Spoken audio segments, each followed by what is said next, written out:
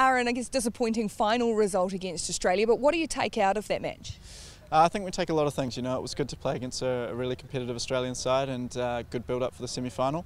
Yeah, not quite the result we wanted, but it was a good performance. So we're looking forward to Friday, and we've got a few things to fine tune, and we're obviously going to wait to see who we're playing.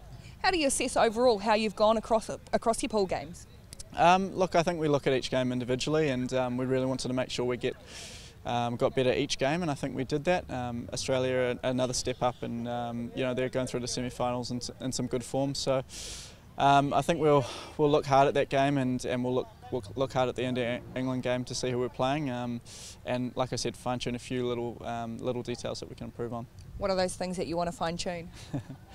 I think defensively we can just be a little bit tighter, and I think with the ball I think we can create a few clearer opportunities. So just looking at how we manipulate whoever we're playing, Australia put some good pressure on us today and sort of dictated it a little bit in the first half. So it'll be good to look at that and see where we can improve on with, especially with the ball. This is such a new look, young men's hockey team. What sort of sense of the readiness do you get from those new guys about stepping up to play in a semi? Oh, it's awesome. We're trying to just install heaps of confidence in the group, and you can see these young guys, they play without fear, and it's pretty cool for us guys to see them just go out and show their stuff, so it's awesome.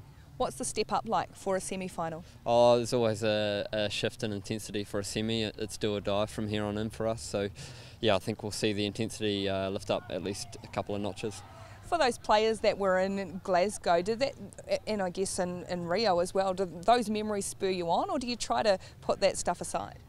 Oh, I think, we try to put it aside a little bit, especially Rio. That was a pretty tough one for us, and it's it's not something that we just forget about. We've taken a lot of lessons, and you can see the group. Even today without the keeper on, we were able to get a result, and then right at the end we were fighting for that second goal. So we've learned a few lessons from those sort of situations, and we hope to just put the final touches on it.